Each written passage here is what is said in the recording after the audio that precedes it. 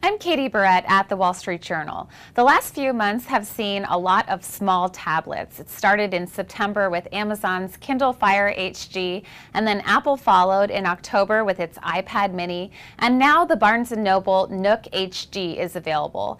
This is a new 7-inch tablet that comes from Barnes & Noble, and it stands out because it has the best screen of all three small tablets.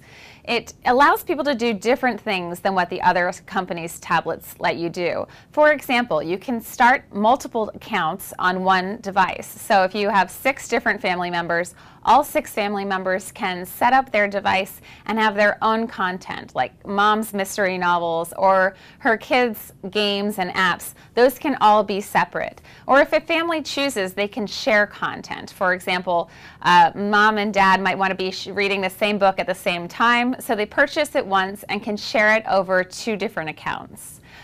Also, Barnes & Noble has introduced Nook Video. This is a way for people to download or rent movies and TV shows. And I tested this and it worked just fine. And the prices were pretty comparable to what Amazon and iTunes offer in most cases. You can also look at catalogs and magazines now using your Nook HD.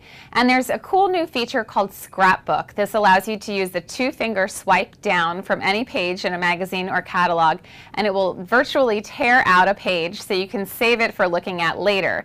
If you want to share your scrapbooks with other users who borrow your device and have accounts set up, you can do that. So if I started a home decorating scrapbook and I wanted my husband to see it or to add to it, he could look at that scrapbook from within his account.